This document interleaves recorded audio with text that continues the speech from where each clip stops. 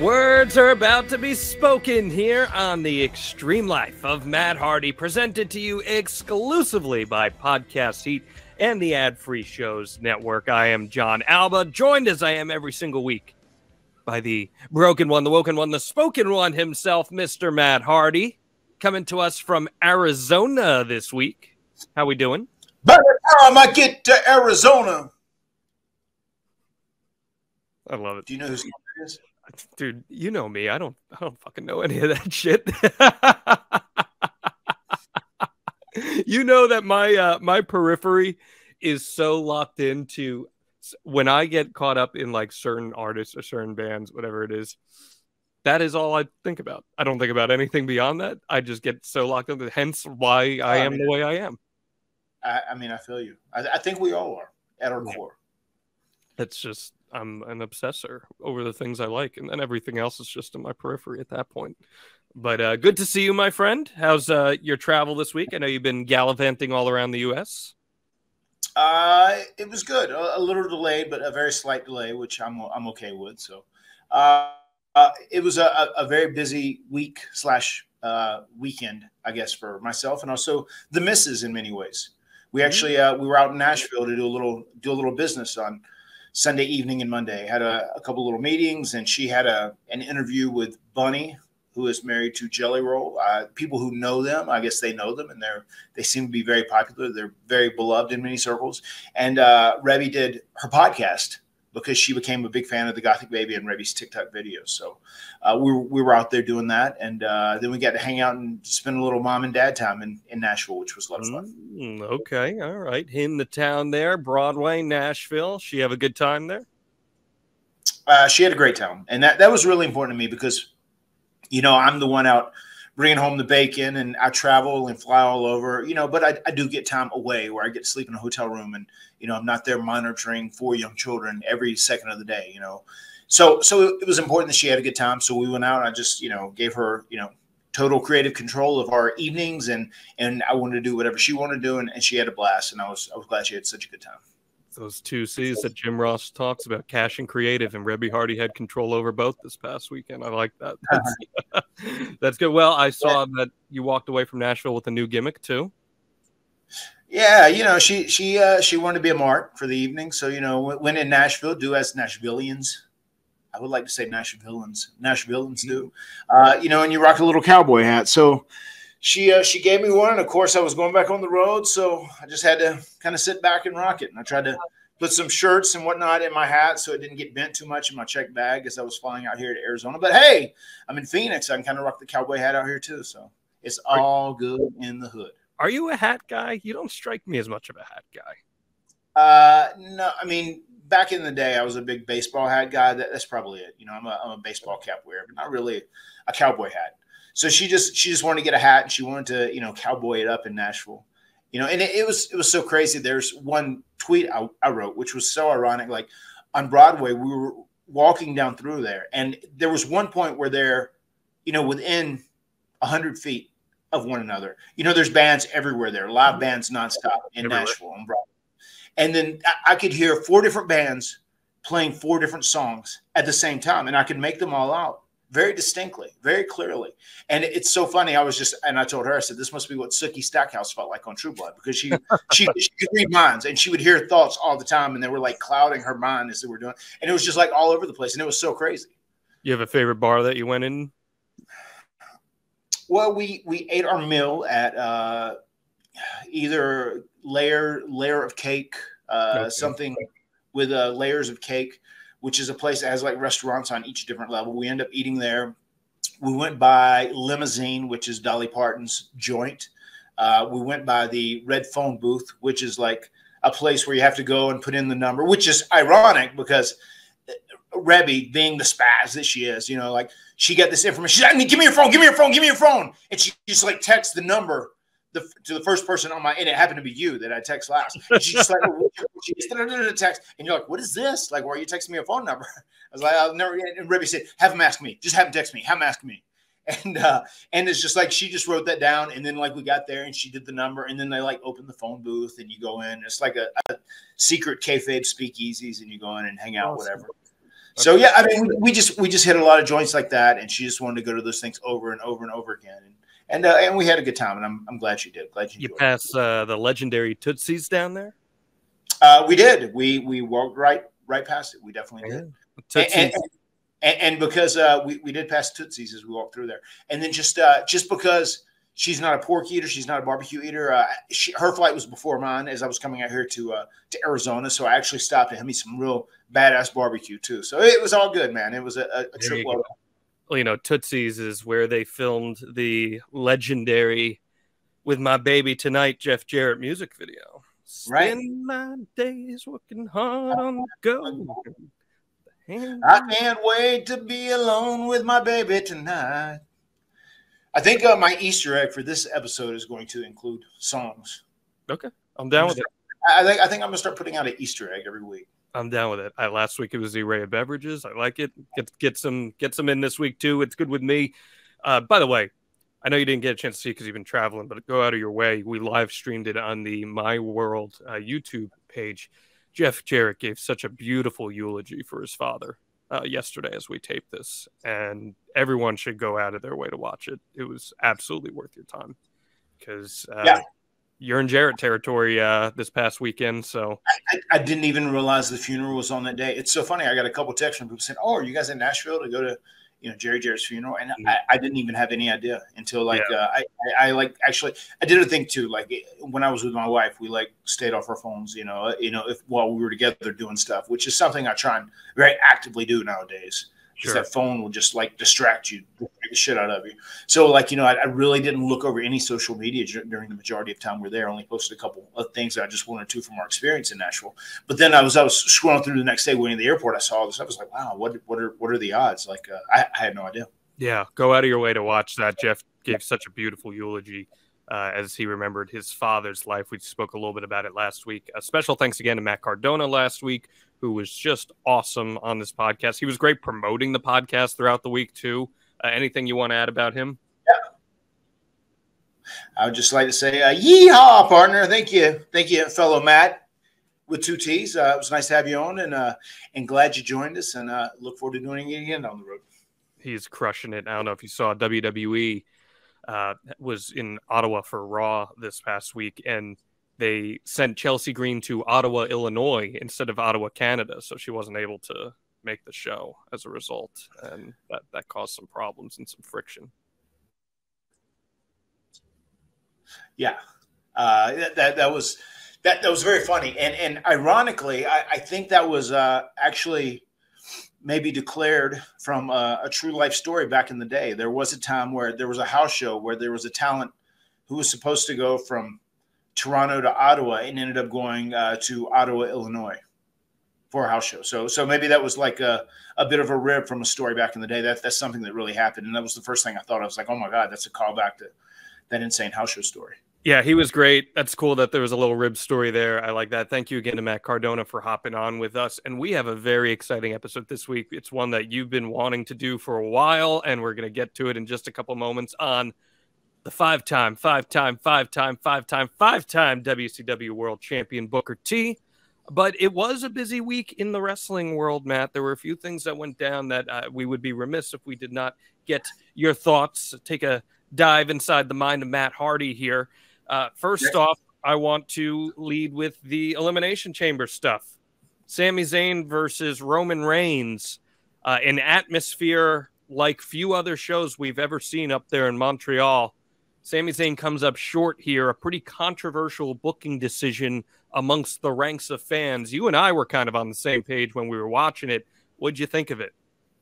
I don't think it was controversial at all. I thought it was pro wrestling at its absolute best. I thought it was done so well. I thought Sami Zayn having the match that he had against Roman. I actually went out of my way when you told me it was starting. I actually went on the cock and actually looked it up and watched the match. Yeah, I pulled up my cock, and I'm not talking about being in Nashville with my wife. I pulled up the cock and actually watched the Elimination Chamber, and it was so well done. I mean, he had this super competitive match where he dominated Roman in a lot of it, and in losing, it still elevated Sami Zayn. And it's just the thing of Cody Rhodes and Roman Reigns and the Bloodline going to WrestleMania. That is the path they should be going. I think that's completely right. I mean, just what do you do if Sammy does win the title? There's obviously other possibilities you can, but he doesn't need it.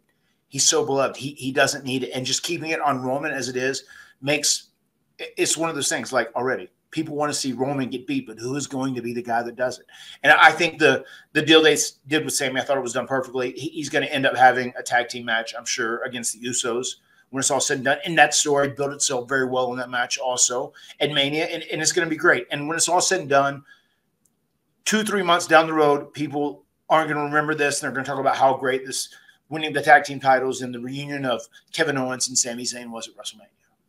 Now, I'll play advocate for this just for the sake of argument here, because I am in agreement with you that I think they made the right decision, and I really liked how they played it out. And truthfully, the way they followed up on Raw, too, they kind of left open the possibility that they could revisit Sami Zayn and win the title down the line. So I'm okay with all of that stuff. The one pushback I'll have, and it kind of took me seeing it in real time for me to really get into this, sometimes you just got to give the crowd what they want, right? And it is undeniable that Sami Zayn winning there would have been an all-time great pro wrestling moment. It would have been an all-timer. It was a rabid high. It would have been like Punk in Chicago, like an all-time rabid crowd that was just super into it.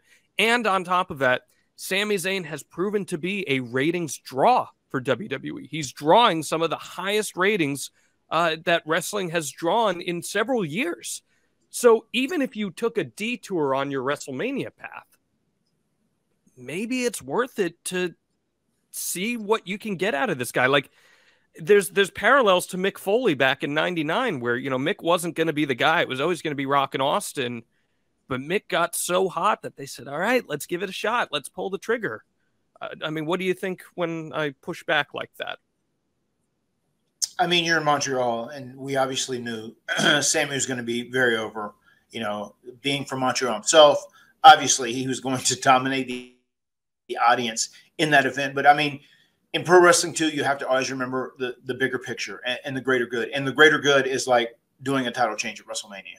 I mean, I feel like there could have been a scenario where they're working into a three-way at WrestleMania, whatever. But I think it was the right call, and I think Sammy dominated that match enough, and he looked like such a badass star against Roman Reigns, a guy who has been protected more than any other champion in decades. I feel like he went into that match. He like gave an amazing performance. He would have won the way they had the match structured and set up in many ways. And then at the very end, it ended up being a very unfortunate twist of fate, which kind of cost him the loss when it was all said and done. So I am okay with it. I get that giving people what they want, but I'm thinking of the bigger picture, the greater good, and that's on a bigger platform, and that's at WrestleMania is where something happens like that. I also think you could have afforded yourself a Mick Foley kind of situation more if Roman Reigns wasn't on this iconic role of 900 plus days as champion. Absolutely. I mean, that's the greater good of this. Like if Roman had just been champion for a couple months, sure, you probably could have pulled an audible leading up to WrestleMania and then see how you get there from there. But the first person that beats Roman Reigns, it will be this monumental deal. And not to say that it couldn't be Sami Zayn, because he's a world champion caliber professional wrestler. Absolutely. Like, I'll use a word that you use all the time. The equity investment has been made in Cody Rhodes being that guy. And unlike what happened with Batista 10 years ago, the crowds really love Cody Rhodes. They really like him a lot. So I understand where that's coming from. Yeah, Cody has been an investment by WWE. I mean, obviously he was an investment when you saw that he had that injury, and he still went to the Hell in a Cell, and he defeated Seth Rollins 3 matches straight. I mean, it was very obvious they had big plans for Cody Rhodes, and it's amazing because Cody is a guy who like left Alexandria, went to the outside, built himself up, helped found AEW, and made it into a big deal and an actual #2 pro wrestling company on the globe. And then he ends up leaving there and coming back to WWE. And now he has all this equity, as you said before. He has all this equity, and they were definitely going to capitalize on that. And I think the people kind of see Cody as they see him as a bit of a rebel because he kind of left WWE on his own accord to go out and do his own thing and prove himself. And they always respect people when they do that. So I think the call to go with Cody and let him be the guy to defeat Roman, I think that's the way to go. I think it's the right move. And I don't think it hurts Sammy one bit. If anything, that loss elevated Sammy. It didn't hurt him. It helped him. And it is something you can always go back and revisit too at some point, should you want Absolutely. to. Yeah, so, absolutely. And now you've got a built-in competitor for Cody down the road with Sammy. You know, that they can have a match. I mean, Sammy is a legitimate world champion level competitor now. You know, following this thing with the Bloodline. I mean, it truly elevated him to another level. And they did right by Sammy, and it was the right call. I fully believe it was the right call. And on top of that, the internet is just always looking for something to be outraged about anyway. You know, that's almost like how society is in this day and age. He pinned Roman. There was a phantom pin. He got a 3 count, but there was no referee. So that gives you, again, that, hey, this guy's got the claim to be it. But that wasn't the only big wrestling event this past weekend. We also had this massive New Japan show in California where there were a couple things that could end up being kind of relevant to your neck of the woods there in AEW, Matt Hardy. First, your girl, Mercedes Moné, made her in-ring return after 9 months, defeated Kairi Sane to become the new IWGP Women's Champion. She got a superstar reaction. The match was outstanding. She looks so happy, and she said she wants to take that championship on tour. And immediately my first thought was, man, if Forbidden 2 ends up happening later this summer, Forbidden Door 2 happens later this summer, man, there are so many dream matchups for her and someone from the AEW women's division. Who could you see stacking up against Mercedes Moné from the AEW women's division?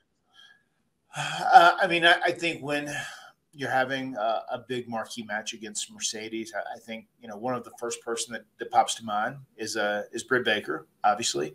I think Jamie Hayter would be a great opponent as well. I mean, there's a lot of great women. I feel like Britt Baker is one of the trailblazers of the AEW women's division in many, many ways. And it was kind of unexpected that she became the centerpiece of that division in many ways. I almost feel like that would probably be the biggest match they could have. See, I'm gonna give you one more that I think could, in theory, be even bigger in terms of the presentation. Jade Cargill. I think Jade Cargill. I think their characters are very similar, and there's a really good way to pit them against one another where you could get some great promos. And if anyone can help take Jade in the ring to that next level, it's someone that is as polished and just frankly good as Mercedes Moné is. She's so fantastic. And I think she's such a great seller that she would really add a lot to a match like that. That would be a big match. Let me ask you this, John. What do you do for a finish? I think it depends where Jade Cargill is positioned on the card come later this summer. I think that would be a pretty significant thing because for all we know, Jade could be world champion come this summer in the women's division. And then I think that determines how you go with the finish from there. That one might be tricky because I feel like Jade Cargill is kind of like paralleling the Roman Reigns deal right now in AEW in the women's division. She's like a dominant champion that's not going to be touched for a while. And whenever someone beats her, it's going to be a big deal. But also I feel like they need to be a full-time AEW personality. That's a valid point. Absolutely. And then another one, Jay White lost Eddie Kingston. He's not allowed to compete in New Japan anymore. He's a free agent. You think Jay White could be maybe born and bred AEW coming up here? Or could you see him maybe giving Alexandria a shot? I mean, I could see either or. A very talented dude. I just met him recently when he did a couple of shots for AEW. Nice guy. Seems like a good dude. Obviously, phenomenally talented in the ring. I could see him being at either spot, actually. I think he would be great in AEW, but I'm not going to lie. I kind of want to see what he could do in WWE. I think him in WWE would be a real sink or swim for him, because he's such a unique talent, and I could see him having an AJ Styles run in WWE and being very successful. So I could too. I also think he could, he could tailor make his wrestling style to fit the WWE style a lot more as well too. I just think AEW has so many great pro wrestlers on the roster already that because there's so many great ones, a guy like Jay White might even get a little lost in the shuffle. Not at anyone's doing. It just, there's so much talent on the roster from an in-ring standpoint that there's only so many spots at the end of the day. So we'll see. He could be very successful in AEW as well. I guess we will find out soon. I don't want to waste any more time, Matt Hardy. We got lots to talk about with Booker T. Let's do it. Hit us with that Matt fact. Matt fact. Matt's pet peeves include wasting both food and money. Is that a natural thing? No, that's just something in general. Coming up in a very poor family, food was like a big deal, and it was really stress to us to always clean our plates and finish everything. And just now, because I'm in a situation where I am comfortable and I do have money, I really try and stress it to my children. If you ask for something and you want it, you need to eat it. You don't need to waste it. Don't take it for granted, because I know how those hard days are. And that's something our dad was very, very big on at the end of the day. And once again, I work very hard and I bust my ass for my money. So if someone is going to spend it, I don't mind spending money. But like, I want it to be utilized in the best way possible. I don't want it to be wasted. It is something that really eats at me, and it's because I grew up so poor. Mm-hmm. That's why. Good life lesson to offer everybody. I gotta admit to you, I kind of have another Matt fact in mind that I'd love to make a graphic for. So I'm gonna send it to you right now in the private chat, because I would love to use this as a way to launch into our conversation, and I think you can really embellish well on it. So could you give us another Matt fact here, Matt Hardy? Indeed. Matt can dig that, sucker!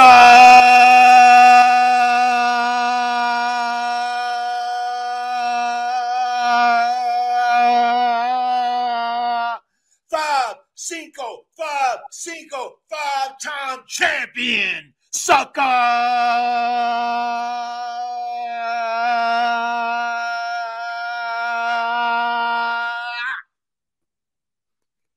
So you can, in fact, dig it, sucker. I can. Okay, that's good to know. Man, Booker T, one of the best ever to do it in the ring, and one of the most entertaining characters in the history of professional wrestling. In my research for this show, the segment before the first time you guys faced Booker T, he's backstage with Rob Van Dam and Test, and he's doing the whole 5-time WCW champion thing to RVD, and RVD just goes, "Man, you lost the WCW championship 5 times? That's impressive." And Booker gives an old, "Tell me you didn't just say that." What an all-time character Booker is, no? Oh, yeah. No, I mean, as a character and just as a human being, he is an all-time character. Yeah, tell us a little bit about that side of Booker, because I don't think everybody gets to see that side of Booker, the human being side. I mean, you can tell, and I'm sure, much like I just talked about how my upbringing and growing up in a very poor family and not having money and not having luxuries really affected me and kind of forged me as I got older, and the way I bring up my kids. You know, I want them to keep that in the back of their minds. Booker came up in a very hard environment. His young life was tough. It was difficult. You know, he made mistakes. He went to prison for a while. And now that he got his life together and he used all those things as life lessons. And you can just tell he greatly appreciates the value of his life, and also the life that he has, the life that he has built and, you know, forged for himself. He really appreciates it. And every moment he's around people that he's cool with, he's just enjoying life. You can see that he makes the most out of every single minute that he has.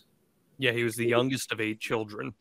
And by the time that he was 13, both of his parents had passed away. He was living with his 16-year-old sister, and then eventually his brother Stevie Ray at 17. And as you alluded to, in 1987, he was arrested for robbing a Wendy's, and he served 19 months in prison as a result of that. And I mean, man, when you go through shit like that as a kid and as a child, you know, especially if you're an intelligent individual, I mean, you get it, and you don't want to make those mistakes again. And you want a better life for you and your family and your kids. And I know he's so proud of his kids, and he really takes a lot of pride in being dad too. So it's one of those things, man. I think that those are the things that shaped him early in his life, and they gave him a more wonderful appreciation in life than most people ever get. And that's what makes him so special, I think. You know, always joking around. He's also very street smart. He's legit one of the guys that you wouldn't want to mess with if you were talking about having a dispute or a fight with him, whatever. He's very street smart. He's been outside of Alexander, and he is a survivor through and through. But with that same statement being said, he's also very intelligent. He's very compassionate, and he's also just hilarious, man. He loves to make people laugh, and he's one of the legitimately one of the funniest, most charismatic guys I've ever met. I think he has some of the best comedic timing in wrestling history. He does. I think that is a big part. His delivery of those lines are also fantastic. Well, hopefully we'll hear some stories about that throughout the episode of The Extreme Life of Matt Hardy. But you know what about these Booker T fans? They everywhere. Remind people about that story if they've missed that in the archives, extremehardy.com. Don't even put a contraction on it. It's they everywhere. Remind everyone about that story if they might have missed that one. Yeah, there was an incident where there was a little meeting called at a house show, and there was some inappropriate locker room conduct going on, and there was one point where he mentioned that these in-house rats in the locker room. He said they're everywhere, and he said, "People, be professionals, get your shit together." That's basically what this came down to at the end of the day. I like that. So that lightened up the mood a little bit in the for most people. For most people, got it. Okay, that's what I figured. Okay. Well, so after he gets out of prison, he's training with Ivan Putski and Scott Casey down in Texas. And he debuts as G.I. Bro, and his brother Lash becomes Stevie Ray. They go on to team with Eddie Gilbert, a pretty sizable name from that era, and they become the Ebony Experience in global wrestling, eventually becoming the tag champs. GWF, Global Wrestling Federation, Global launched a lot of careers back down there in the early 90s. Bruce Pritchard was involved with that during his little hiatus from WWF at the time. Did Global ever get on your radar at all? A little bit. There was a time where we got that like on some random broadcast television station. And I remember Jeff and we were like trying to seek out the Lightning Kid because he was so small, and it gave us aspirations and hope that we could one day make it as well, because we were smaller guys also. So we were there looking for Sean Waltman, the Lightning Kid. And then we actually discovered Ebony Express, the Ebony Experience, actually, whenever we watched Global. And we thought it was cool because they were, promoted as legitimate brothers. And as far as we knew, they were legitimate brothers. And it turns out they are. So we always kind of dug that about them as well. What did you make of their dynamic? I thought they were good. I thought they were talented. I thought they were big guys, and especially Booker T could do a lot of really impressive aerial stuff and really exciting, these high-risk maneuvers. They go to WCW after a few years and, as we know, become Harlem Heat, eventually being paired with sensational Sherry. What do you think Sherry added to their dynamic as a consumer? I think Sherry was just a good mouthpiece for them, and just a character that could speak. And she was also like very good at her role, whatever her character was. And especially just, she was kind of like booked to be a bitch at the time she was with them. And I thought she did a great job of doing it and help get them heat, I thought, as well. Perhaps she should have spoken a little more for them, because there's a very famous promo from this time where Booker is running down Hulk Hogan. He's just so hyped up, and he says, "Hulk Hogan, we coming for you," and then drops the N-word. Everyone loses it except for Mean Gene. Mean Gene somehow keeps it together. It's one of the funniest wrestling bloopers of all time. Have you ever seen this, and any reactions to it? Of course, man. That's an iconic clip. Just the way Booker is so he just like kind of caves in. He's like, oh, he's so disappointed in himself after he says that. Like, what did I just do? It is just incredible. So yes, of course, I've seen that clip. That was something. That kind of on brand for Booker, just getting so intense and fired up, and then being Booker at the end of that. I think so. Yeah, that is. He was definitely very passionate about everything he was saying, and he was speaking from his gut, but he spoke a little too much from his gut, I would say, especially with a TV camera on him with the red light on, being broadcast to millions.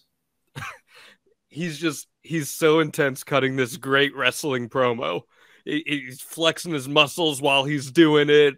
We want the gold, SUCKA, and ironically against Hulk Hogan, nonetheless. It is an all-time great wrestling moment. Any favorite Harlem Heat matches or opponents? Because they really come into their own, and they get over pretty big with the fans. I don't necessarily know if I have like one or two particular matches that stood out, but I like them, and I always enjoyed their matches. They were a fun team to watch, and once again, Booker always shone through because of his athleticism, I would say. Speaking of that, I know there was one time we're talking about Booker T isms. We were backstage, and he was watching Brian Kendrick and Paul London as they were doing stuff. He said, "Damn," he said, "look at these kids. They ain't even wrestlers. They like the flying Melindas." You know, I don't even know what that meant, so to say, but he would over and over. Damn, look at these kids. They ain't even like pro wrestlers. They like the flying Melindas.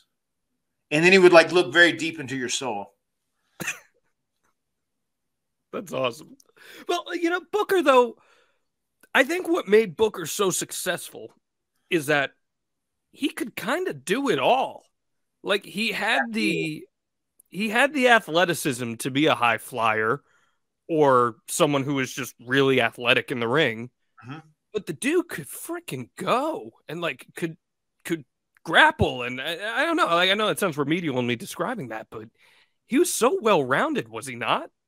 He was. And also, speaking from experience, because I worked Booker many, many times in tags and singles, he was also a very physical opponent too, which I did like, and I think that added to his credibility. You knew if you were wrestling with Booker, like everything was going to be laid in. He was very, very, very physical, and he was cool with people being physical back to him.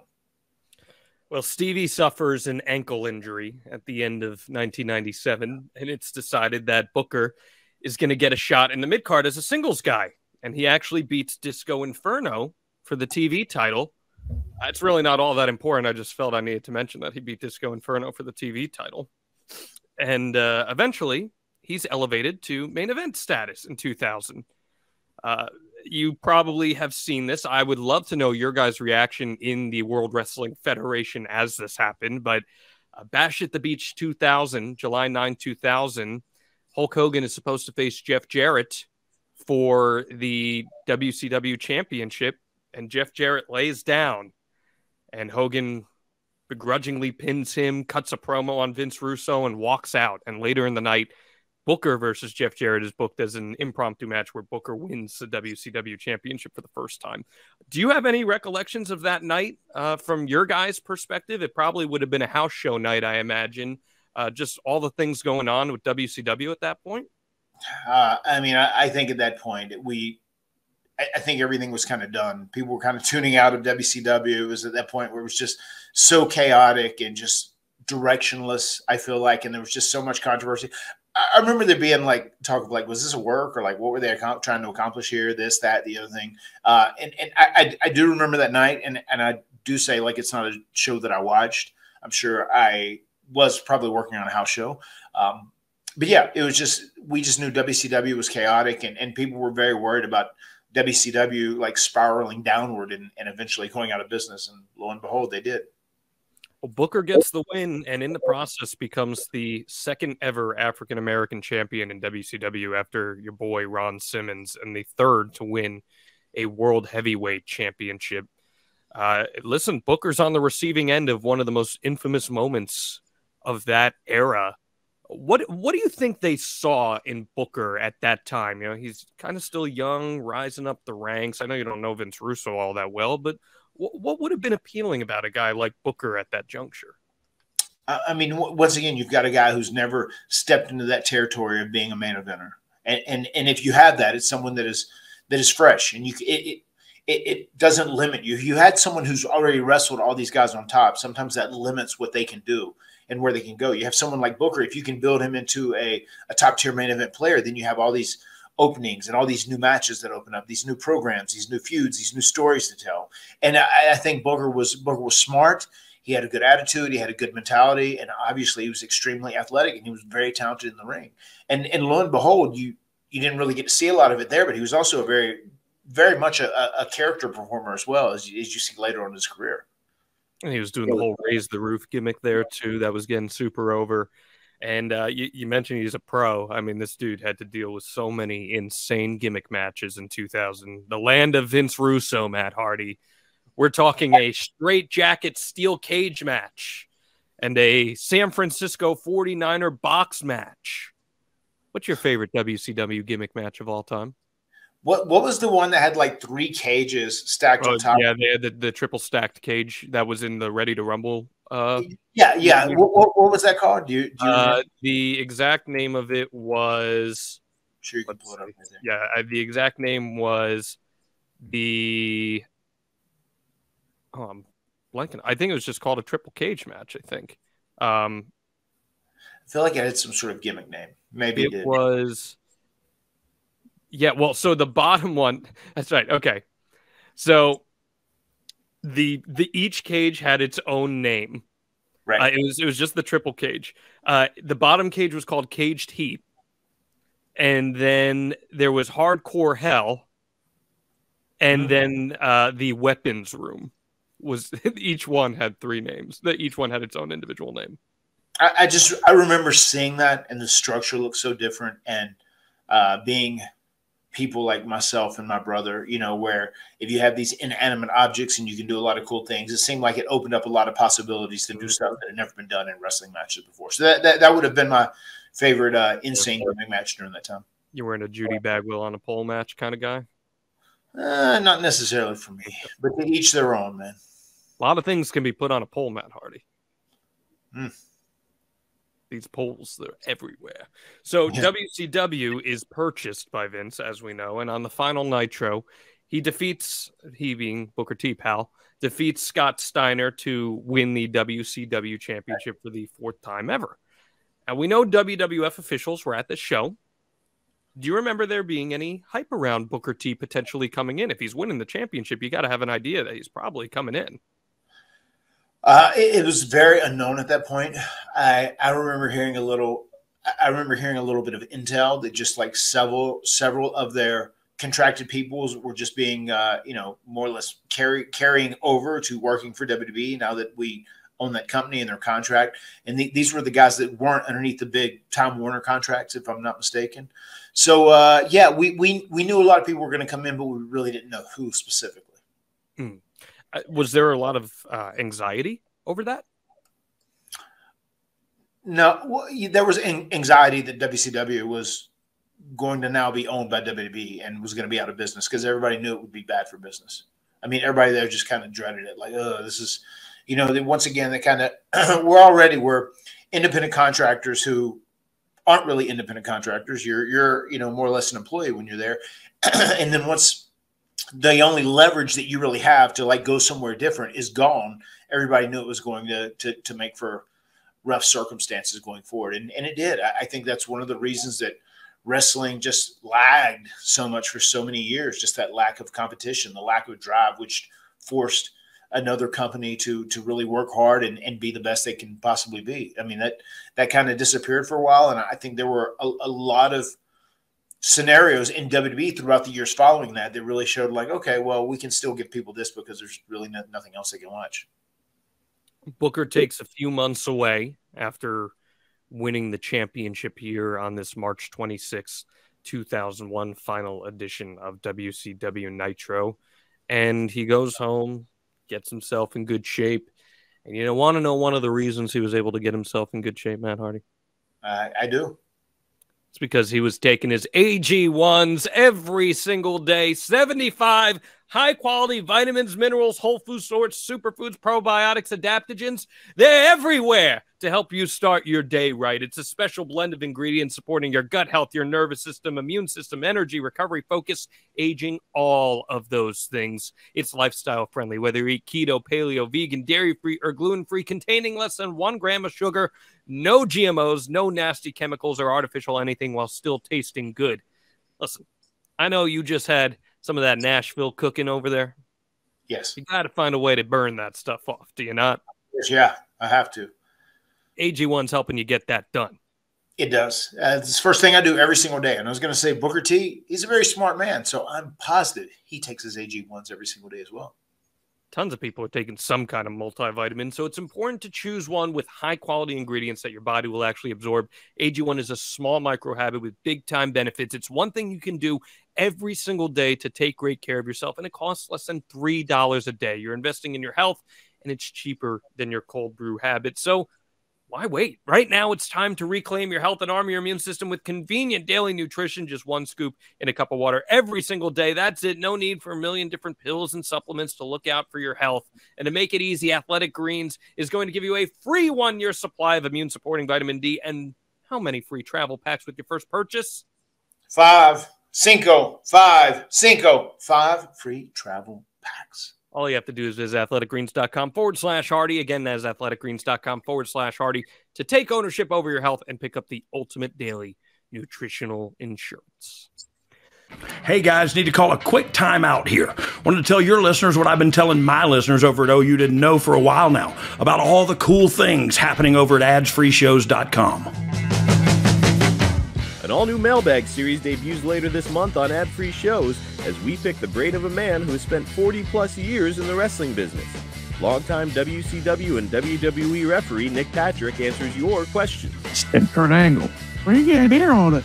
Or me? No, it ended up being my own blood. Austin had the title. It had the jagged edges on it, right? And they had a deal where Angle pulled me in, and I took the belt shot. A little bonus content comes your way, courtesy of The Kurt Angle Show. A dream match became a reality back in 2016 as Kurt Angle squared off against Cody Rhodes on the Independents. For the first time, Kurt watches back his match against the American Nightmare. This kid's really talented. He's selling the ankle here on the leapfrog, went down on it awkwardly. He's outside the ring talking to the referee. This is, like you said, all part of the match plan. Hey, start to show that weakness in the ankle. Yeah. This was his idea to make it look like he hurt his ankle so that when he did lose, he had something to gripe about. Ad-free show members have chatted one-on-one with AEW stars like Eddie Kingston, Dax Harwood, Ricky Starks, and many more, including a recent live interactive session with Renee Paquette. He still continues to do that. He's on commentary in AEW.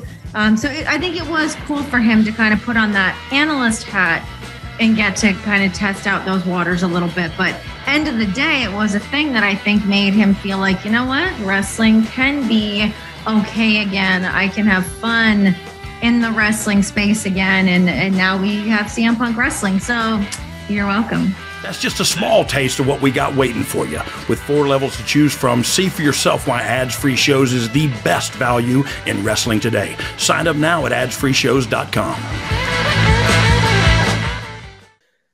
Booker ends up making his debut for the World Wrestling Federation at King of the Ring 2001. He's attacking Stone Cold Steve Austin, and he actually injures him. Did he take any heat for injuring the top dog here on his first night in?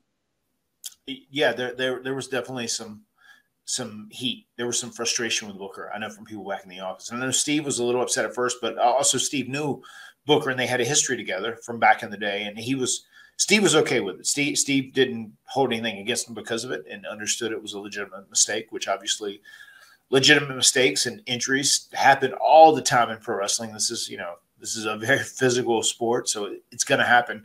But yeah, there were some people that were probably a little down or disappointed in Booker because that happened on that occasion. Especially since this is like your big debut. You're being positioned with the guy in the company. Right. And then you hurt him. I mean, that can be something in Vince's WWF, is it not, where you might never get out of the doghouse there? Yeah, I mean, there's definitely a doghouse, no doubt about it, and people get sent there all the time. So it is one of those things you might have to work your way out of, and it's just WCW had such a rocky start right from the jump after they were acquired by us. And just so many instances. It was one after another that kept happening. It was just, oh my God, they were almost, it seemed like they were just destined to be doomed.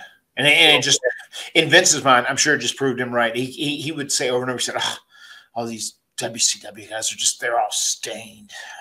They're all tarnished. We got to do something to make these people into stars. Really? He would say that openly? Yeah. I mean, I'd heard him say that. Yeah. Wow. He said that to several people. I mean, the brand of WCW in general, because he said, and obviously, being Vince McMahon, being someone who puts a lot of ego and puts a lot of pride into his own brand. If you work for WWE, they make people stars. If you work for WCW, you're just like a pro wrestler, you know. So he has to like fix these people. He has to polish them up and turn them into superstars. Shine them up real nice, turn that sumbitch sideways, and stick it straight up a candy ass. That's what some dude told me once or twice, every now and then. So you mentioned they kind of had some failures from the start there, Matt. Well, his first match with the company is one of the most infamous matches in WWF history, where he defends the WCW championship against Buff Bagwell in the main event of Raw. They change the set. They have all these different lights. They bring in different announcers. And it bombs. It bombs. That was in Washington State somewhere. Yep. Yep. It was in Everett or Seattle, somewhere there. And it just, oh my God, the people really, really rejected that match. And you know, that once again, that made Vince feel like he was correct in his belief, you know, that these WCW people, they're tarnished. You know, they have this WCW stain on them. You know, they're no good. And I mean, I think part of that was like WWE fans were trained so hard to be pro WWE. I mean, you throw WCW people out there, they're going to reject them, I think, in some ways. And then on top of that, it's not like they had some match that was going to wow the people too. So they were kind of in a lose-lose situation. It's like if you were going to do that and you were actually trying to press them, wouldn't you put like Billy Kidman and some other high flyer out there to catch people's attentions and be like, oh, wow, this is really cool. This is not something Vince would. Yeah.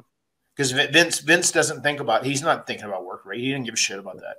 You know, he's thinking about who are the biggest stars, you know, the most mainstream wrestlers from WCW that I can put out there. That's what Vince was trying to accomplish with doing that. Well, I also want to put in the main event of your TV program. That was also another, you're setting it up for failure kind of thing. It was doomed to fail. And actually that match bombing so bad immediately that week changed the entire trajectory of wrestling history, because there was going to be a shift where Monday Night Raw was going to become the WCW program, and then SmackDown was going to become the WWE program. And you were going to have two separate touring brands every single week, WCW and WWE. That all gets killed immediately. And then right after that is where the invasion changes and ECW comes into the fold, and they just say, okay, the WCW guys are going to be heels. That's it. So that one match that Booker was involved in, man, like this is such a rocky start for him. And he eventually gets paired with The Rock, where he wins the WCW championship again, but then The Rock wins it. Man, it just feels like this is not an ideal start for Booker T.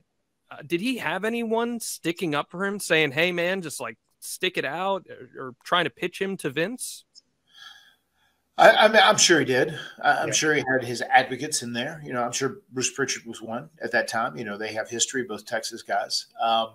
And people like Booker, you know, but once again, like Vince always had in the back of his mind, the WWE is number one. WCW is number two. They never did things right. These superstars weren't – these wrestlers weren't trained to be superstars. I have to bring that out of them, you know. And then I remember the frustration of everybody when it just ended up – every television program ended up being WWF or WWE versus WCW. It was very frustrating. And once again, WCW ended up being the heels, and the whole invasion thing they did. It was just a very creatively frustrating time for people, especially when you had guys who were like legitimate heels. And then if they're wrestling a WCW act, they almost have to half-ass by default turn babyface. It was just a very, very weird time in the industry. In October, Booker and Test are the WCW tag champs. And on the October 8th Raw, you and Jeff defeat them in your first match ever against him. There's lots of interference. Lita's involved. Taker's involved. But you guys become the WCW Tag Team Champions despite never once wrestling in WCW. So what did this one mean for you, getting to add this one to the belt collection? I mean, anytime you add an award to your collection of awards, it's always an honor, always a good thing. Did you enjoy your first working experience with Booker? Were there any specific characteristics that stood out about working with him? Yeah, I mean, you could tell just right from the jump, he was just a very physical competitor. Some people, like, once again, my favorite contrast of two people are using the two-man power trip. Stone Cold Steve Austin and Triple H. Triple H is like very smooth, very much a pro wrestler's pro wrestler. Very smooth. Everything he does is very calculated. It's very precise, and he's not quite as physical. He's like more of a traditional pro wrestler where you work one another and you're not trying to really lay it in and hurt someone. And then you have someone like Stone Cold Steve Austin, who was a very physical competitor, and he was almost like an animal. His moves weren't predictable. And that added a lot of realism to things as well. But they were like it was quite a stark contrast between those two, because Steve was like an animal and Triple H was very smooth, very calculated in everything he would do. And Booker was one of those that was just, he was very calculated in things he would do, but he was also very, very physical where stuff would be laid in.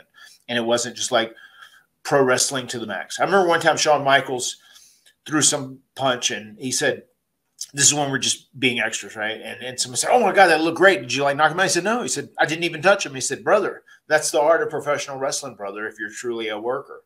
And that's the difference between those guys, and just as time has gone on and high definition cameras and people being a lot more in the know, I feel like people have had to lay stuff in a little bit more as opposed to like the whole pro wrestling thing, because people are much more inside the ring when you see stuff with all the technology that's come around over the last few decades. Sure. Absolutely. That's a great point too. That's not even something you really think about. All these different names are coming in from WCW. There's a lot of guys that come in. What was that adjustment period like when the locker room was expanding so much? And how did Booker vibe with everybody?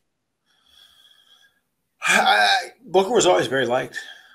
He was very liked.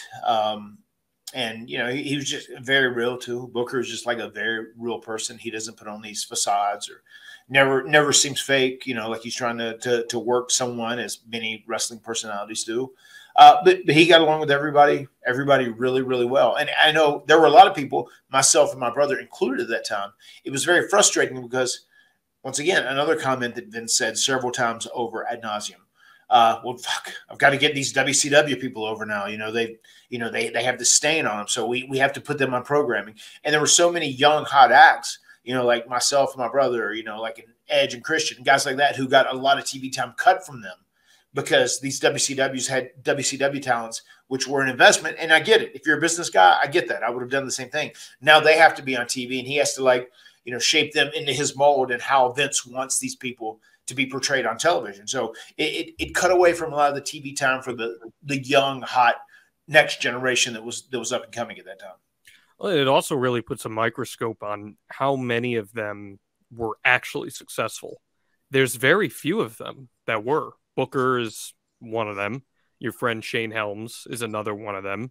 There really weren't too many in that initial wave that came over and found success. Do you think that was just because of preconceived notions from Vince? That was probably part of it. They were going to have an uphill battle regardless. Mm-hmm. And I'm sure that same thing went with Booker. Once again, Shane was given the Hurricane. That was, an idea that they threw out there to do. And he's like, okay, well, let's commit to this and let's do the bit and make it work. And I think that earned him quite a bit of respect from Vince because it was his vision and he was fully committed to the gig, and he went out and he would entertain people. And once again, Hurricane was a comedy character in many ways, but like once you get over, you're over. I mean, there's no ifs, ands, and buts about it. If fans like you and it's working and you're getting over. And that's what Vince is looking for more than anything else. Well, Booker's positioned in a bunch of wild scenarios after the invasion. There's the grocery store fight with Stone Cold Steve Austin that cost the company $15,000. Find a church, they find a bingo hall. I like the grocery store fight. Oh yeah, absolutely, dude. Just Austin jawing off at Booker the entire time, and the little one-liners, and Booker selling big in that. That's unique and memorable, is it not? Yeah, dude, that's pro wrestling. At the end of the day, I mean, it's entertainment. That was pro wrestling through and through. I'm all about that. Yeah. Well, he and Edge feud over a Japanese shampoo commercial that leads to a WrestleMania match. Right. Any thoughts on that? Very, very random. I remember, I don't know whose idea that was. I guess Vince probably walked in one day and said, damn it, Adam Copeland's got fucking beautiful hair. And then he just said, oh, let's do something about his hair. And maybe shampoo, and we could build a whole story out of it, and it can lead to a match, and it'll be great. And then I know Brian Gewirtz was kind of given the assignment to like make something of yeah, that. that reeks of Brian Gewirtz. If I'm not mistaken. So reeks of Brian Gewirtz. It's just, it's very, very, very, very random. Just like out of the blue. Like, how did you pull this out of your ass, guys? Like, where did this come from? But you know what? They own it. And then after a brief tenure in the WWE's version of the NWO, a very brief tenure, he gets paired with Goldust. And Booker is all of a sudden getting to show some of his personality. What do you think Vince saw in that personality? I mean, Vince loves those odd couples, you know, the odd bedfellows. You know, Vince is all about that, and I love them together. I thought they were show stealers all the time. They were great as a tag team. Even when Dustin was doing the thing when he was, you know, and he got electrocuted and he was doing the whole stuttering thing and whatever that. I mean, I thought all that was very funny, very, very entertaining. And it was weird because like Booker was a straight man, but then he was also very offended at all this outrageous stuff Goldust would do constantly. Was he always down the clown? He was down with all this silly stuff? Yeah, he was cool with it. He was very comfortable in his own skin at that point. I think Booker was cool doing all this stuff. There's that famous one where he's about to get down with a lady and he turns over and Goldust is in the bed wearing a wig too with him. And Booker, the beauty is Booker gets out of the bed, storms out, and he's just in his underwear. And Jerry Lawler reacts big. It was great comedic timing on all their behalf. And as you said, he starts to get over for the first time in WWE as a big time character and player on this television program. You get a chance to wrestle him a lot in 2002. He's turning babyface. You're turning heel with V1. Right. How was he to play off when you were trying to find that character there? He was great. I mean, I always enjoyed working Booker. And I know I'd ask you about it. One thing that I was really, really humbled by, I know he had done an interview at some point, and we look forward a little bit. But I was really humbled that he said this. He said, you know what? I remember seeing down at WCW the Hardys and the Hardy Boys, and I didn't know how good Matt and Jeff were, and I know they did these ladder matches, these table matches, the TLC matches, and they were obviously that was their thing, that was their niche, whatever. He said, but I got in the ring with Matt Hardy, and he like mentioned me specifically because we worked a whole lot more than he and Jeff did. But like he said, I got to get in the ring with Matt. He said, Matt can work. He could go. He said, I knew if I was going to be in the ring with Matt Hardy, it was going to be a good night. He said, so, the Hardys were really good. I enjoyed working them whenever I got the opportunity. And I really got to see that Matt knew his stuff when he was inside the ring. So that was a huge compliment and really flattering that he, thought that of me. Yeah, you actually open up the Rebellion pay-per-view in 2002 against him. The Undertaker's supposed to be there, but he's not able to be, so Booker replaces him, even though he's a Raw guy. And you guys opened the show. Dave gave the match 2 3/4 stars. I liked it a lot. I watched it back. This is where you said that the UK needed a attitude adjustment, and that your mad fact, I believe, was that you liked English muffins, which was a fun one. And you leaned into that, and Booker gets over big as a babyface. You remember that match? Any thoughts from that one? I do. I do remember that match. And I like that match a lot as well. I enjoyed working Booker, and it was cool working him on a pay-per-view. And if I'm not mistaken, we were the opening match of that show, and they were really red hot during that. What was when I read through the notes earlier, what did Dave say about that, about my Matt fact? He said, you have that there in front he said the Mattitude entrance video stated that Matt likes English muffins. I wonder what the Brits think of Americans who know nothing about British culture trying to make jokes about it. Very strange. I mean, obviously, English muffins are like a big thing everywhere, And what fake outrage about that? And never mind, he's a pro wrestling bad guy. He's out there trying to get right. See, like if you had said that Matt prefers American muffins over English muffins, like there's that's classic heel. But you were trying to do something different with V1, and I liked it, man. I think that's good stuff. And the next night, him and Rikishi defeat you and Brock Lesnar at a house show. I think this is the only time you ever tagged with Brock Lesnar. Do you have any? I could be wrong on that, but I mean, I can't imagine it happened too many times if it did happen more than once. Any memories of tagging with Brock? Yeah, I mean, it was once again, Brock's a machine. He's, you know, he really is he is the beast. I enjoyed it. I enjoyed working with Brock. I know there was that time where he was feuding with Undertaker, and I was kind of like a sidebar. I was like his minion working underneath when I got to work with Taker. And there may have been a time in there where we tagged like on a house show or something. I'm not 100% sure of that, but I do remember tagging with Brock, and I remember it was cool, and it was great too being V1 where I could be, you know, a real coward and get Brock in and, you know, to do my bidding and whatnot. We're like, oh yeah, well, I know you don't want to mess with me, but how about you mess with this guy? Tag his ass in. What a weird match, right? Like Booker T and Rikishi versus Brock Lesnar and Matt Hardy. What a melting pot of personalities. Oh my goodness, you're not kidding. Here's something I really want to get into with you though. So Booker gets super over as a babyface because of this Goldust stuff. Right. And in the beginning of 2003, he's on the fast track to becoming a main eventer. We watched in our archive, extremehardy.com, the Royal Rumble 2003 episode. We watched the Royal Rumble match, and Booker comes out and gets a big-time reception. People are ready for this guy. Mm-hmm. The problem is, it's in the middle of Triple H's reign of terror.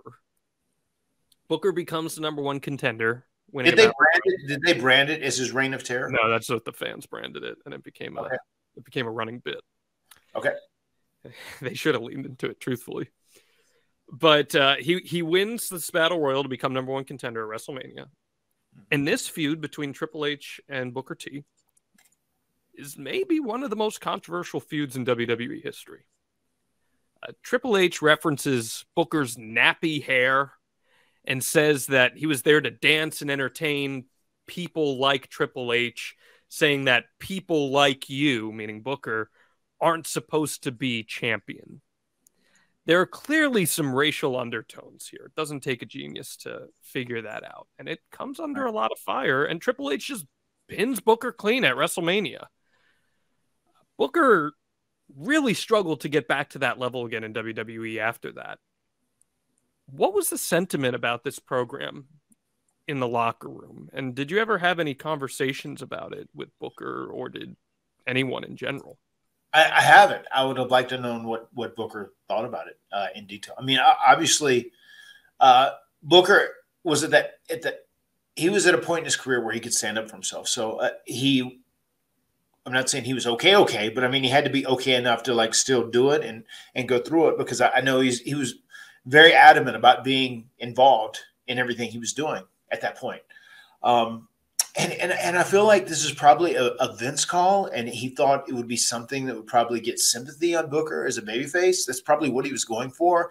And I don't know if that was exactly the right way to do it, you know, because it is one of those things as society's changing and as times are changing too. It's kind of, you know, it's a pretty controversial topic. I mean, and once again, it's like when Vince had that created for me, he wanted me to speak like a black rapper, you know, and just talk about how Mattitude was oppressed, like black culture, you know, which is I get what he's trying to go for. But it's like, once you get with society and morals and like where we're at in U.S. history and culture, it's not really probably the best call. And I feel like that's probably where Vince was there. You know, maybe that's at a point where he's starting to get a little outdated. You know, if I'm not mistaken, a little later than that is when Vince drops the N-word on TV too, right? That's like a year or so later, which is wild, you know, just so crazy. And Booker. Well, yeah, Booker, he does it to Cena, and then Booker hits him with, "Tell me he didn't just say that," if I'm not mistaken. Very, very, very strange, man. And I feel like that probably really sums up Vince McMahon in so many ways. He's just like out to be the ultimate entertainer, and he wants to like, you know, really try and touch hot buttons to like evoke people's emotions. But I feel like sometimes he's kind of like crossing over lines, you know, especially as society and times are changing. That's kind of how I feel about it. Times have changed a lot since then, but even then, this was looked at as a pretty controversial thing. And that's what I'm saying. At that time, times had changed. You know what I mean? We were in a different era, and like, you know, it's one of those things too. Like, you know, like race and ethnicity and background. I mean, it was getting. We had to like make people equal, and we couldn't like shit on one another. You know, that's kind of how society was changing at that time. But Vince once again was still like, well, we can go to this or we can go to that. You know, this guy's a Mexican, put him on a lawnmower. I mean, you see a lot of that stuff with Vince, you know, like he did with the Mexicals. And I don't think Vince did that like intentionally to try and be racist. He was just like, well, that's what, you know, these people are kind of known for, their culture. So maybe we should like roll with it. And, you know, their people will get behind it or they'll feel sympathy for him. And I think some of that stuff was pretty misplaced and displaced. Mm-hmm. It's worth discussing because here's Booker getting over organically, not having to lean into any stereotypes. He gets over because he's a really good wrestler. He's entertaining as hell, and people like cheering for him. They're into it. He gets to this point where he's feuding with the boss's son-in-law. Right. Like you said Booker would stand up for himself, but you know, he's also got to play the political game there where he's feuding with the top guy here, who's the boss's son-in-law. And if you say something, that might get you some, you know, weird eyes thrown your way. And on top of that, let's call a spade. Vince McMahon's track record of booking African-American and Black performers at that time was not very strong at all. So the fact that Booker got over organically and in a very real way and then was taken down a notch significantly, I don't know, man. It's in my opinion, it speaks very poorly to Vince's mentality at the time. Right. Just my opinion. A question that I would really love to know. Now, Hunter, Triple H was very powerful at this time, right? This is when he's really coming into power. And I really wonder, you know, was this Vince really forcing Triple H's hand, or was Triple H like it? Yeah. I have no idea. I would love to know the answer to that, you know, but I don't, obviously. Yeah. And it sucks because it really knocks Booker down a bit on the card. And he is back in the mid card for several years after that. And he doesn't reach the main event again until he has to completely change his character, which we'll get into in a couple minutes here. But just, it sucks that like organic Booker wasn't good enough to be world champion. I mean, organic anybody in pro wrestling is the best possible case scenario. Always. If someone gets over organically, that is amazing. Sami Zayn got over organically through his work with the Bloodline. You know, I mean, Daniel Bryan got over organically when fans were understanding more and like they just understood how much he busted his ass night in and night out. You know, yeah. I mean, anytime someone gets over organically, that is always the best case scenario because also fans have a lot of pride in that act as well, and they want to get behind them. They want to support them. You know, that's so important. And I hate diminishing someone when something is organic and then you try and shape it into something else, especially Vince's own vision, which he was, you know, always very guilty of many times in the past. Like someone gets over organically and then he has a Vince McMahonism that he wants to like kind of push this character into and like, this is going to take him to the next level. Yeah. And you know, a lot of times that ends up being a mistake. And like, it did change over time. I mean, he obviously pulled the trigger on Kofi. He pulled the trigger on Bobby Lashley, which was a huge one, given all of Lashley's history of start, stop. You know, Bobby Lashley just got so undeniably, look at this guy. He looks like Thor. It's crazy. You had to pull the trigger on him. It just stinks in hindsight because, not to say that Booker T had a bad career, he had a Hall of Fame level career, but he could have been even bigger if they just wrote it and just let him be a top guy consistently by being Booker T. Yeah, no, I agree with that. Just how I look at it. So he does drop down to the mid card.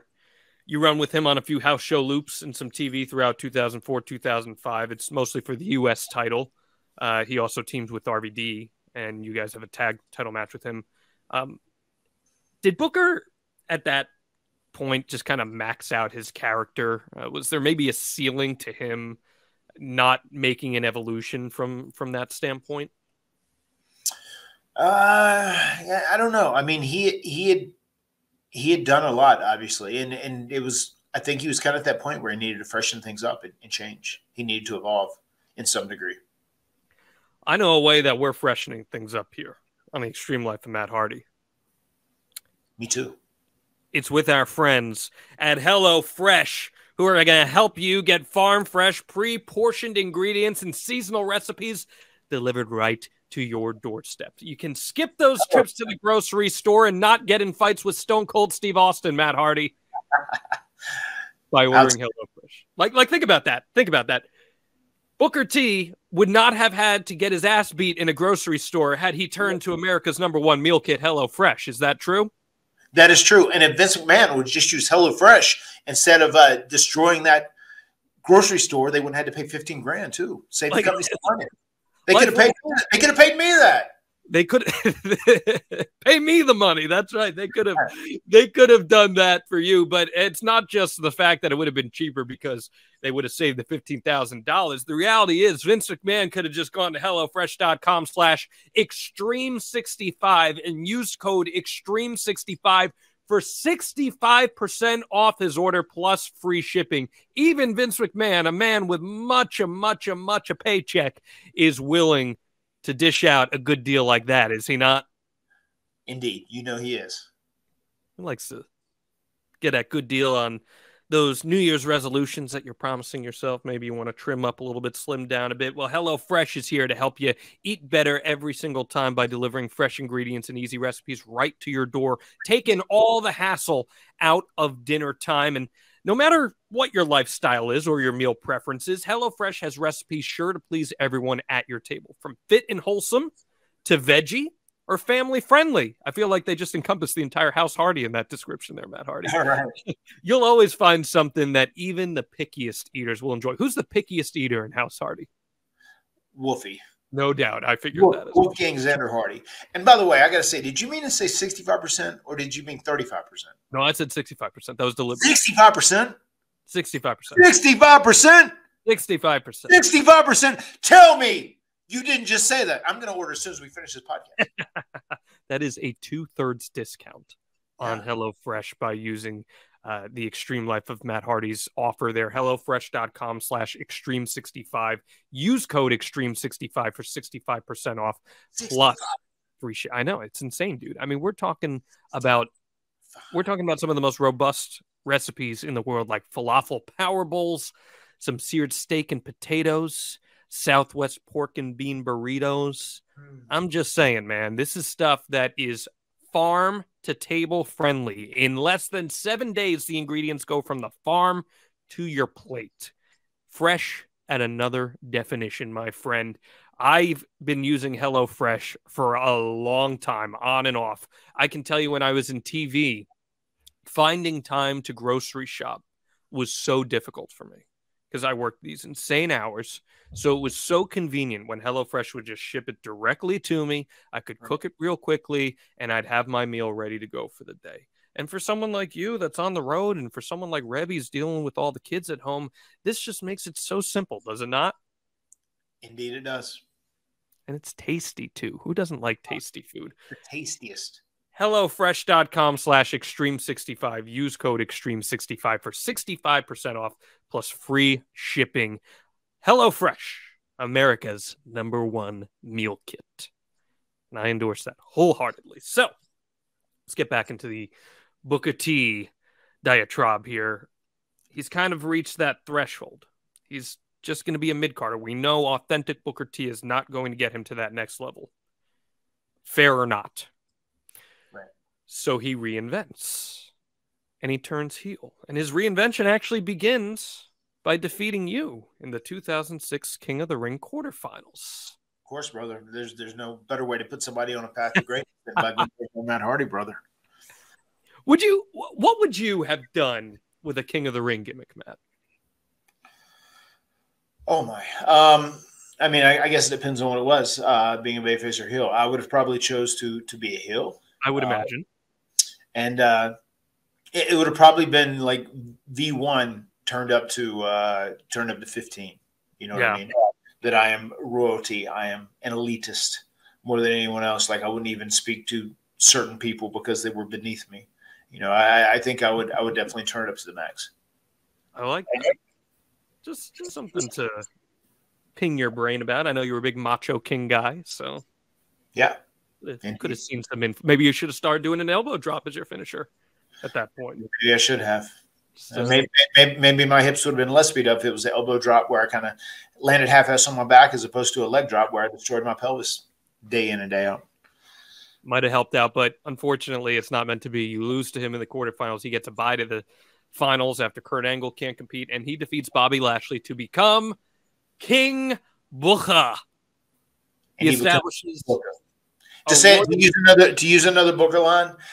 He said, "Couldn't have happened to a better guy." So there was a guy who had a bunch of heat who Booker wasn't a big fan of anyway, and he was out on the apron, and he slipped off and fell down and busted his ass and made a fool of himself. And I remember Booker was watching him on there and just turned around with a big smile and said, "Couldn't have happened to a better guy." That's a line that is hit very often. That's a Booker T-ism. Getting those in. So are you keeping up with them all this week so far? We've got they're everywhere. Couldn't have happened to a better guy. And then also, shit, they don't look like wrestlers. They look like the Flying Melindas. Can you give us a little insight as to who that might have been that he was referring to, or is that meant for the? I'm gonna leave that up to your imagination. Okay. Right. I like how I say it in Jeff's way. Your imagination, as opposed to your imagination. Okay, sounds good. So he. Does it make you mad? Does it make you mad, John? Well, if it does, give me the heat. I want it. I know I'll get you to tell me off air anyway, so it's fun. But so he establishes a royal court with Queen Charmel, Sir Regal, and Sir Finlay. He's talking with a British accent, except this is the best part of it, that when he gets really pissed off, he becomes the old Booker T again, and then he snaps right back into being prestigious and royal. What did you think of the presentation here of Booker T as King Booker? Oh, I loved it. I love the voice. My favorite thing, who is this rogue? Who is this rogue? That was my favorite King Booker line of all of his lines. Yeah, I enjoyed the shit out of all that when Booker was doing it. Super entertaining, super fun, I thought. Well, because when people do the King of the Ring gimmick, to me, it can have like turn off the TV heat because it can be really stupid. But there was something charming about Booker doing this. Maybe just because it's such a juxtaposition of who he actually is, that he's doing this over-the-top British character. What do you attribute the success of it to? It's a British hood character. I love it, depending on his level of anger. I don't know. I mean, I would imagine, and I don't know this is factual information. Mm-hmm. The Booker's like, well, you know, kings back in the day, especially there were kings in Europe, and they would speak. There's a king in Britain, in England. They would probably talk British. Maybe I'll talk like that, and I'll really exaggerate it and like be outrageous with it. And I would imagine that's almost where it started from. Probably. It was so bizarre for him, but it worked so perfectly. What did you think of including Charmel in the package? I thought that was great too. I thought that worked really well. I love that moment I have at WrestleMania where we're in a Money in the Bank match and Booker's going up and he's about to win and like Charmel comes in to grab me or stop me from doing it. And I turn around and I have her in a twist of fate. I said, if you don't come down right now, I'm going to drop her, Booker. I'm going to drop her. I'm going to drop her. And he's just so torn, like he's right there by the briefcase. I guess I'm going to save my wife. Then I kick him and drop his ass. That was a real fun moment in that match. It is good. She was great as an accomplice to him. I really like that, and I think it starts to make an impression on Vince McMahon here. How did Vince start coming around to the King Booker character? I mean, that's right up Vince's alley. Entertaining, over the top, outrageous, half-ass absurd. But like whenever he needs to like turn it up and get serious, he can. I mean that's a tailor-made character for Vince, and that's what he's all about. So I'm sure he dug it.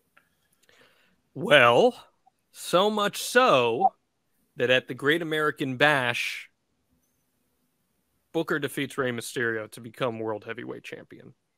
Mm-hmm. And he's the first ever 100% Black World Champion in WWE.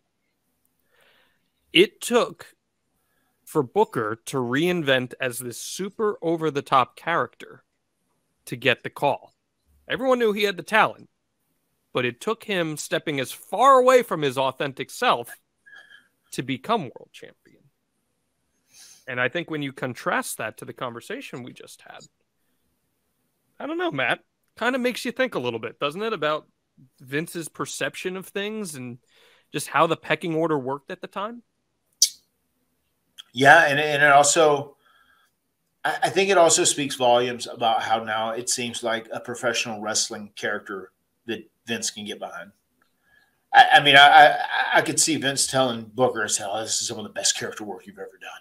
Some of the best character work you've ever done." You know, and it fit. You know, it fit perfectly in Vince's mind as what he wanted from Booker at that time. You know, when he started doing it. So I feel like that's once again, if Vince feels like you're doing work that he loves, that he has a hand in creating, then I mean that's the way to his heart. That's the way to a push. That's the way to, you know, gaining success and money, you know, via Vince McMahon, you know. So I think it just worked out for him. It was perfect timing, and Booker took an opportunity and a situation, and he made the most of it, and he made it work. And I just want to say too, like, that's not me pointing fingers or anything or anything like that. It's just, I think it is a really interesting case study into Vince's way of booking in that time period and his approach and his vision for how he saw different people in different roles. And it took for Booker to, and to his credit, step out and create this extremely entertaining and over-the-top ridiculous character that got over big, that it just was so undeniable at that standpoint. Right. Speaks a lot to Booker's credit and his abilities as a performer too. What do you think at the end of the day, this King Booker run, is that one of the more memorable world champions WWE has had? Because I can't think of too many world champions that were super gimmicky in the modern era like that. That's a pretty solid point. Yeah, it's a pretty solid point. I really hadn't even thought about it like that. But yeah, maybe. I don't know. World champs, man, they're not typically like that. So something interesting to think about. In the spring of 2007, you have a little run with him on TV and on house shows, and you actually win your final match ever against him on April 3rd, 2007. He's really at the top of his game here, and you get the last laugh, Matt Hardy. How about that? A rarity, but you get the last laugh here. Hardy. Is it insane to you that it's been 16 years since you last wrestled Booker T? Yeah, it has. Just my whole wrestling career has been insane. The fact that I'm on year 31 has been insane. Yeah. He'd leave WWE at the end of the year and have a run in TNA before coming back and settling into some part-time roles and commentary. And he had what he says will be his final match at this past year's Royal Rumble when he was in there for about 25 seconds. He's a trainer now in Houston alongside doing NXT commentary. What do you think about Booker would make him a great trainer? I mean, he's a very driven guy. He's very smart when it comes to in-the-ring work, like fundamentally, and putting a match together, telling a story. And I feel like that's something that I feel like it was important to him to give back. I feel like probably because his childhood was so rough and so tough, and he kind of had to find his own way. And, you know, obviously he fucked up and made mistakes along that path. I feel like him training younger people gives him an opportunity to kind of give back in a positive way and try and teach people the right way to do things, or even on top of just being a good, solid professional wrestler, even the right way to live life. I feel like that's something that's important to him. Yeah, he's crushing it in that sense. Do you enjoy Booker's commentary? Yeah. But I mean, Booker's fun on commentary. You know, just like we've talked about before, his charisma and his just very witty, funny personality. Obviously, those things are interjected whenever he's doing commentary, so I enjoy it. Get down with a little shucky ducky quack quack. Right, yeah. That's his big thing now over there on commentary. Just talking about his accolades here. His 21 WCW titles render him the most decorated wrestler in the company's history. Oh, boy. Which I think is pretty amazing. And you add in that he's a Hall of Famer as a tag team guy, as a solo guy. What do you think his legacy is in the industry? I mean, I think he was, once again, I think he was a trailblazer for a black singles competitor. I think he was a trailblazer for a black tag team competitor. And he's a guy who broke a lot of barriers. And he was able to achieve a level of greatness that a lot of black people weren't able to. So I think he'll always be remembered for that. And I was doing my research for this, and he even said last year when all the stuff with Jeff talking about how he turned down the Hall of Fame induction because he wanted to go with you, Booker gave Jeff a lot of props for that because he felt like the Hardy Boys should go in together. And that was something he had really wanted to do initially with Stevie because he felt that was what made him part of his identity. Right. Yeah. And that's definitely the mindset myself and Jeff both have too. Yeah. You got any time to answer a couple questions here? Yeah, man. Let's do it. Josh Henney, who had some health issues this past week, and we sent him nothing but the best. Yeah. Feel better soon, Josh. Feel better soon, Josh. He says, did Booker T teach the Spinneroonie to other talent? No, Booker didn't, but there were several times there would be like multiple men house show matches, like main events or whatever. Like I know you talked about, I ended up being teamed with Batista and Undertaker a lot where there'd be like 8 men. There were some 8-man tags that closed out house show matches, some other deals. And there were a couple times where maybe there were even like run-ins at the end of a Booker match and Babyface would be out there. And Booker's deal to send everybody home happy was to like have everybody do the Spinneroonie. So I was involved in a couple of those. I got a shitty Spinneroonie. I mean, nobody can do it like the master Booker T. But I'll tell you someone who wasn't going to ever do the Spinneroonie, and that was Undertaker, who fought it very adamantly. Yeah. So you have it. What's the key to a good Spinneroonie? I don't know. I can't do it. I think a lot of it is just the momentum and the way you're spinning and turning around. I've done a couple decent ones, but usually mine was worked and very exaggerated. Very, very, very broken Matt Hardy Spinneroonie. Wrestling Match Study Podcast says, Matt, did you laugh when Booker T said King Booker? I mean, I did. I laughed at so many things he said, once again. Just that line he would say about anybody he wasn't familiar with or someone who didn't like him. We'd say, who is this rogue? I mean, that was like I was stuck saying that just in general because it was so catchy and I loved it so much. But, yeah, whenever he did King Booker, I love that dragging out of the AH at the end. Of course, absolutely. A great wrestling character from that era. Let's see. We have Mike asked, does Matt recall the first time he met Booker T? I want to say there was a point we were in Toronto and Edge and Christian wanted to go across the street because WCW was in town as well as WWE. And we went over there and it was the first time the big point of the story was it was the first time we met Benoit, and it was a hell of an experience. Is when he tried to pound myself in Jeff's fist.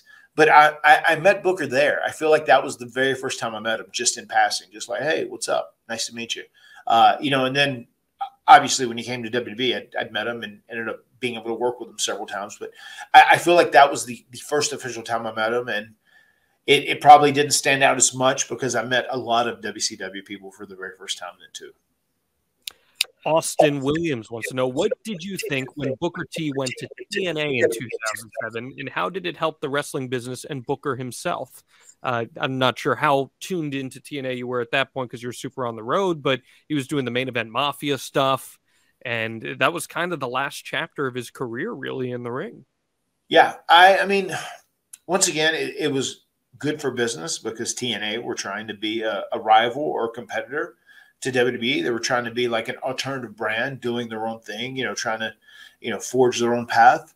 So I think it was a positive, that he went there to help them out. And I think for him too, he'd done so much stuff in WWE. It's sometimes you need a change of scenery to kind of like revitalize yourself.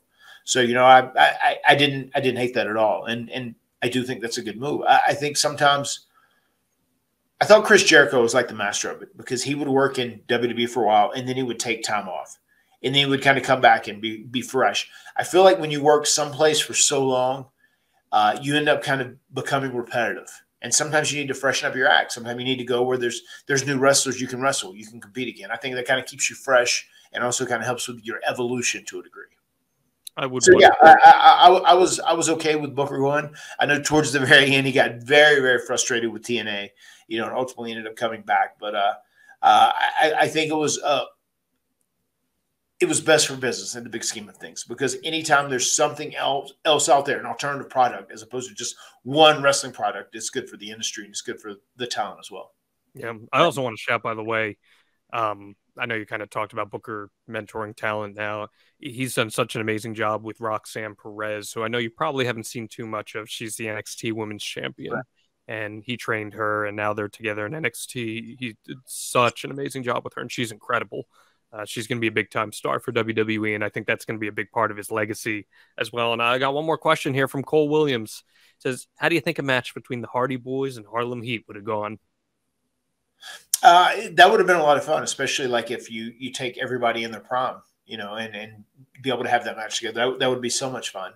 I think that's still something that would be fun. That'd be a fun cinematic match somewhere down the line. Maybe, we could dress it up and kind of take it easy on Booker and Stevie, and actually myself and Jeff too, who am I kidding? But that'd be a fun little cinematic match to have, and do the first time ever, Harlem Heat versus the Hardy Boys. What would Broken Matt refer to Harlem Heat as? The Heat from Harlem. The Heat from Harlem. Okay. Yeah. I like that. That's good. Hey, man, this is a fun episode talking about your pal Booker T. Anything else you'd like to add on Booker and what he means to you and your friendship with him or anything of that nature? Yeah, I dig. It's very cool whenever I do get to see him. I really enjoy seeing him and catching up.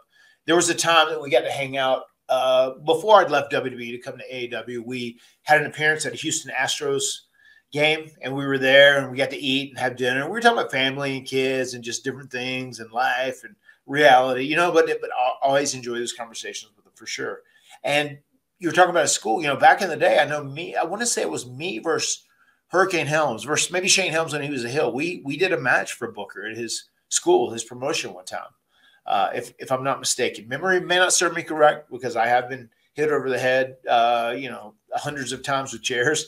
But I'm pretty sure I definitely did Hunter's show for him, his school and his promotion. And I'm pretty sure I wrestled Shane there when Shane was a heel and he left, when he kind of left from doing the Hurricane gimmick, and he was Gregory Helms. And I enjoyed it. It was fun being in Houston, hanging out with Booker and doing the show. Yeah, he's an all-timer, in my opinion, man. I've always thoroughly enjoyed watching Booker T matches. I enjoy him as a character, and he definitely is not one to shy away from sharing his opinions. I'll tell you that. It's definitely had him in the headlines in recent years, and you know what, man? When you've got that street cred, flex it. That's as far as I see it. He does, man. He has got street cred, and he is very street smart, and once again, he's one of those guys that's very legit. He's not like a Brock where he has all these years of training and he knows how to wrestle and knows how to do this and that. I mean, he's very street smart and got street cred. He's like someone who'd whip your ass in a minute. No doubt about it. This is a 5-star caliber episode, in my opinion, Matt Hardy, especially because of our friend Booker adding a little street cred to that. So thank you to everyone for checking this one out. Please leave those 5-star reviews for us wherever you get your podcasts. Matt and I have a very cool ad-free shows exclusive Ask Matt Anything that's going to be dropping this week as well on adfreeshows.com, where just ad-free shows subscribers are able to ask questions. So head on over to adfreeshows.com. You can subscribe for as low as $9 a month. And have some fun with us there, because I know Matt loves doing these Ask Matt Anythings, especially with top guys, top gals, and everyone in between. And then we have a very special event coming up in the beginning of March for ad-free shows, my friend. We're going to be watching a very special match, are we not? We are, yeah. If I'm not mistaken, we're going to be watching TLC 2, which I think is the best TLC of all the matches we did. Yes, we are going to be watching TLC 2 and taking questions live from ad-free show subscribers in the beginning of March. More details about that in the next week or so. So head on over to adfreeshows.com and make sure you're subscribed to that. And also, if you're a business out there that would like to get your name put amongst the likes of HelloFresh and AG1s, athletic greens, well, we want to direct you over to our special advertising website where you can find out more, advertisewithhardy.com, where you can find out all the details about how you can join up with the Extreme Life of Matt Hardy and get your message out in front of thousands of listeners and watchers and viewers every single week. And on Matt Hardy's social media, Matt Hardy, your retweet, your quote tweet, that is a powerful, powerful, powerful tool, is it not? It very much is. It very much is. Social media is the best and it's the worst, but when you're advertising, boy, howdy, is it the best. I promise you that. It's a double-edged sword. I'm on a corner waiting for a light to turn on. Got a great voice. Someone should put you on a CD with John Cena someday. Just the thought, my friend. I wish I could really sing. I would love that. You know what? You gave us a little with my baby tonight earlier. I like that. That was good. There's another. I put something in the beginning. I put something in the end. That means the people that are going to answer this Easter egg have to watch the whole episode. That's right. Stick around, guys. Make sure you tune in every single week to the Extreme Life of Matt Hardy and subscribe at extremehardy.com. Anything else you want to add this week, my friend? No, this was fun, man. Fun walking back in time and talking about the great Booker T. The words have been spoken. We'll see you next time right here on the Extreme Life of Matt Hardy. Adios, amigos. My skin's dying because you're under it. I'm done lying to myself for this, for all the wonder in believing that it's making me weak. I'll fade away and classify myself as obsolete. My skin's dying.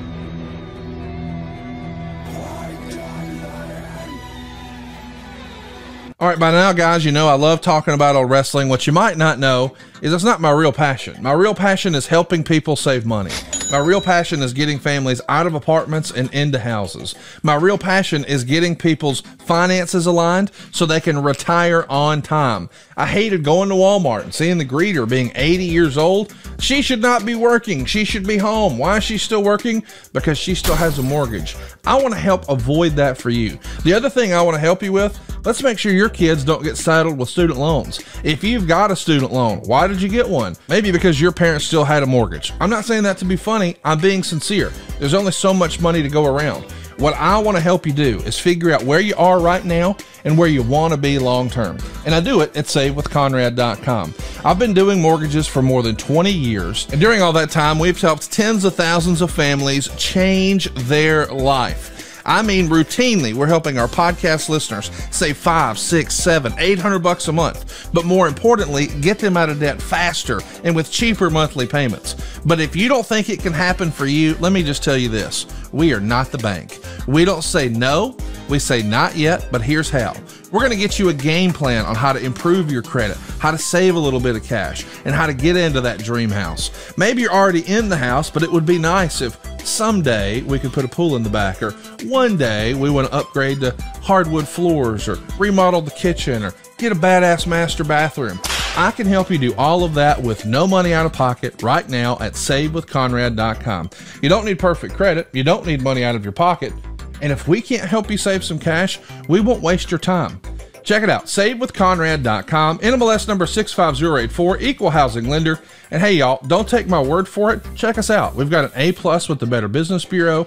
And as if that's not enough, go look at our reviews. Read them and weep, haters. ConradReviews.com. You'll see more than 1,000 5-star reviews. Our average review is 4.72 stars. Find out how much money you can save. Take control of your life in 2023 by taking control of your finances. We're going to show you how to keep more of your own money. If you've got credit card debt, what are you paying on that? 14%? 28%? You know you can do better. With the mortgage, though, you may not know this, the interest you pay is tax deductible. And we can even show you how to skip your next 2 house payments. So if you can get a lower monthly payment, pay your debt off faster, get a greater tax deduction at the end of the year, and right now, right after the holidays, skip your next 2 payments, buddy, this is the biggest no-brainer in the history of the world. Find out how much money you can save right now for free at SaveWithConrad.com, or hey man, shoot me an email directly, Conrad@SaveWithConrad.com.